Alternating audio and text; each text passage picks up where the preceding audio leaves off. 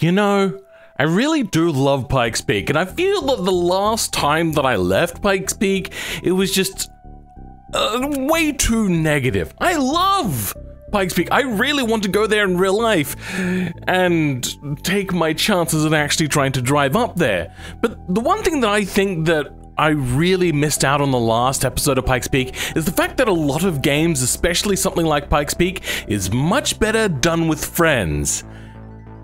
And tricking said friends. So yesterday, I told my viewers, in about 24 hours, just bring a time attack vehicle. The last time I did time attack though, that was around Brands Hatch, a particularly medium sort of sized track. Not too hard, but getting them to go on Pikes Peak, so it's gonna be quite difficult. And to ramp up this difficulty, what I plan to do is make it whoever crosses the line first, then after that there's only 5 minutes to finish off your lap. So if they have really fast cars, they're going to want to take it quite easy, but not too easy that somebody might be able to go faster than them. And that brings me to my ultimate point is, if you bring a sensible car to Pikes Peak, it can actually be really enjoyable. Just a regular normal car, got some aluminium, made of just some normal steel, normal suspension, a normal type of V8. That sounds like dreams? Yeah. With a normal manual gearbox for that gloriousness, and all-wheel drive for that controllability.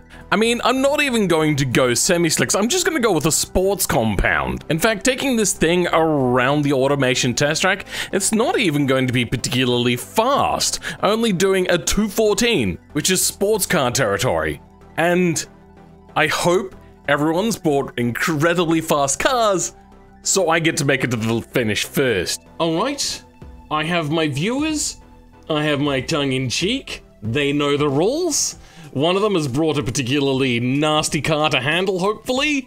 Let's see how this goes.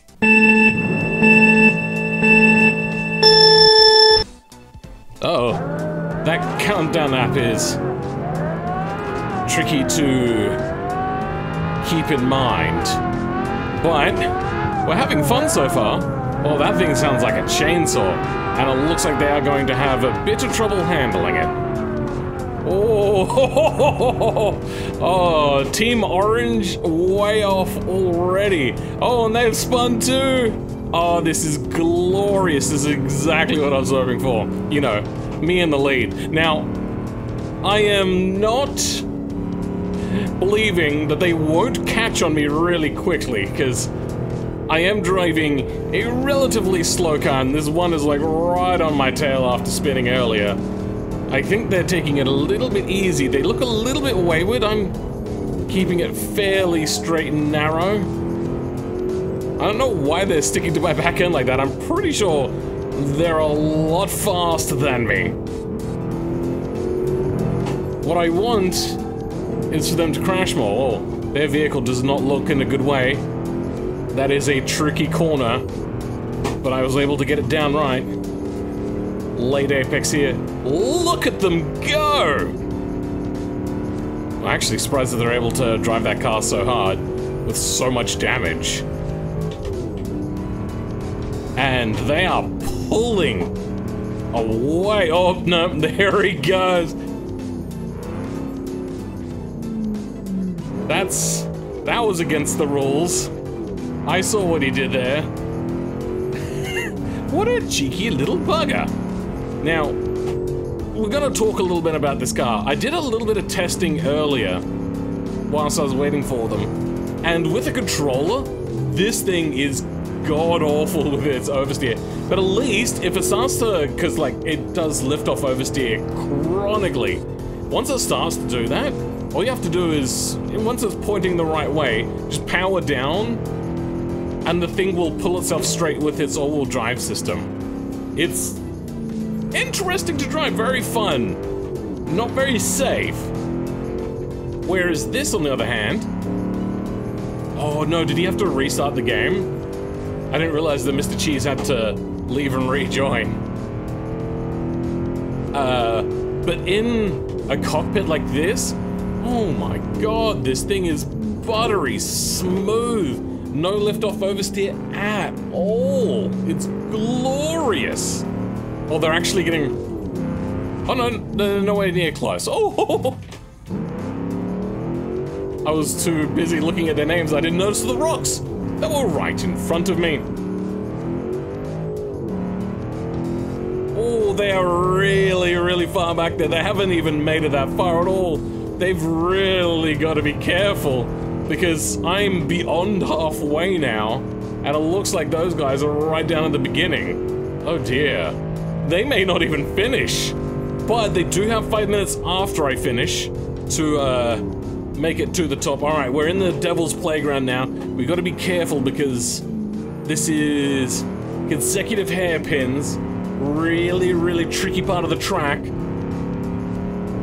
and you can get caught out super easy if you're doing anything silly like trying to talk at the same time going up here.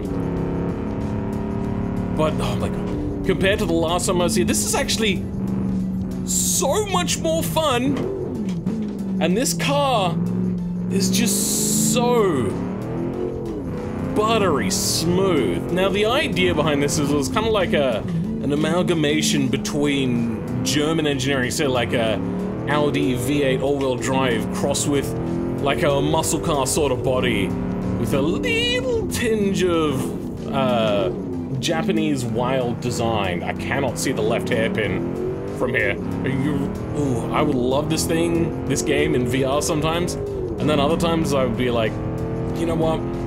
The bad performance of this game, it'd probably be a total vom fest. Wait, even Eke Min had to rejoin the server? What happened to them? Strange. Alright. Ooh, get turned a little bit. Now we're heading into the area of the map in which I don't know very well at all. So we're just gonna take it nice and smooth. Coming around here. Shift down a gear, turn in. Oh! Oh wait, no, Eke Min wasn't even in the server. What am I talking about? Eke Min was one of the other viewers that didn't make it in time to this event. So maybe they're just joining late? That's a choice. Compared to the other ones, he may actually make it, but... I mean, there's about a minute until I reach the top, so this is not gonna be a sub 10-minute car. Actually, now that I see the actual peak of Pikes Peak. Oh, oh, pucker moment. Almost went off one of the many cliffs on this track, but this vehicle was able to rein it in, thank God. And this thing really does not need to go into first gear. That first gear is really just a pulling gear, and the rest of it, this thing just loves second and third around here. So much fun to be had. I am going to be uploading this vehicle to the repository, and I suggest giving it a try. You know, just having a little bit of fun. It is really good in the cockpit for just being a smooth vehicle. If you want balls to the wall sort of stuff, you're not going to find that here. But like muscle, I think I did end up tweaking the engine a little bit. We got a 5.5 liter V8 creating... Oh, the engine is already suffering for power. Now, BeamNG apparently does, in fact, have the ability to have engines lose power as altitude goes up, and this thing is suffering right now. No turbos on this. It is so much slower right now. I think we're also kind of like reaching some steeper bits of roads, so that might be causing a bit of the issue. But this thing is feeling really breathless right now. And we're coming up, we got 2 big bends and 1 hairpin, so we're gonna be careful around here. They are 3 to 9 kilometers away. I don't like their chances. And now coming around to the final corner, I can't believe how easy this car was to drive up here. It's so good. And across the line. All right, let's start my timer now for 5 minutes and tell everyone the good news. Hey guys, how's it going? Have you just finished? Yes, I did. Of course you have. Good luck. I'm already only at the start. Yeah, I'm already 6 minutes up, so... Yeah, I've noticed that you guys are struggling a bit. So the closest one is Dormant, heading up with the Corvette-like vehicle. Oh, no, this is the Aston Martin one. Yeah. Ooh. Okay. If you make it in time, you will be able to beat my time. And I actually have a pretty good time, so you'd better push. Push really hard. I don't remember this section. I think my vehicle just started rolling away. Yep, my vehicle started rolling away. Probably should have left the handbrake on. Then there's Ekai Min, the late joiner, with an absolutely ridiculous looking time attacker. And you could just see by how much this vehicle is pushing down that it has just huge amounts of downforce. So it is quite slow right now. And it is still squatting quite a bit. So maybe the thing is just really super low. Mr. Cheese looks like they have... Oh, you know what? Mr. Cheese has connection issues, so I can't tell what they're up to. What if I just refresh their card? Nothing? Okay, great. Chromatic, on the other hand, I don't like their chances, but seemingly they're doing okay. It's a little bit wayward heading up here, and coming into a tight hairpin. Oh, this thing must have a monstrous amount of downforce. Maybe they need more toe in on the rear to help them get out of corners, because that seems to be a big issue for them. They're pushing super, super hard. They should probably be playing a little bit more safe. I can't tell. The lag is so bad that this vehicle being so fast is causing it to act all kinds of weird. Now this is a corner that usually catches me up. Oh no, he's binned it. Is he gonna... He's still pushing it?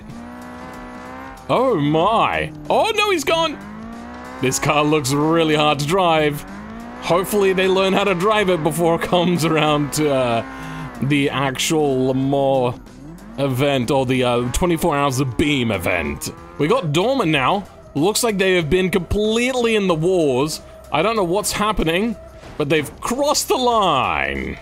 Well, hey Dormant, what time did you get? 9:43.24. Damn it, I'm in second. Alright, well the next in line is Ekai, who is way ahead of Chromatic Schnitzel. So Ekai is normally a really, really fast racer, and it doesn't look like they've had much issues getting up here. They may actually beat me, and by how fast this vehicle looks, they may even beat Dormant, really. God, they are pushing so hard right now. I think my plan has failed. How much time do they have to finish? 5, 4, 3, 2, 1, 0. Time's up, guys. Oh, what a pity. Looks like I get second place. Silver medal. I'm happy with silver medal. Chromatic, your car is looking worse for wear. Yeah, I've taken 2 hits. Yeah, I was there for one of them. Oh dear. So, it looks like my strat worked out. Sometimes controllability does work better than anything else. Like, say, well, not Dormant. Dormant actually worked out. But these guys, ooh, that is not looking good. I also have no idea what happened to Mr. Cheese, because they are just down near the bottom of the map. Well, that was a lot of fun. I don't know why OBS decided to revert to the default. I'm guessing it's because I decided to move the encoding off of the CPU and move it onto the GPU now that I'm more confident in my NVIDIA card, a lot more than I was my AMD Radeon card, which is absolute garbage. And it just decided, you know what, let's just revert the bitrate back to 2500 kilobits, like garbage. But either way, I still had fun. I hope you guys were still able to enjoy it despite that, and want to hang around for more. If you do like this, please subscribe. But for now, I would like to thank my channel members, and that does specifically include to Hellerman for being a top tier channel member. For the rest of you, I'll catch you all next time. Goodbye.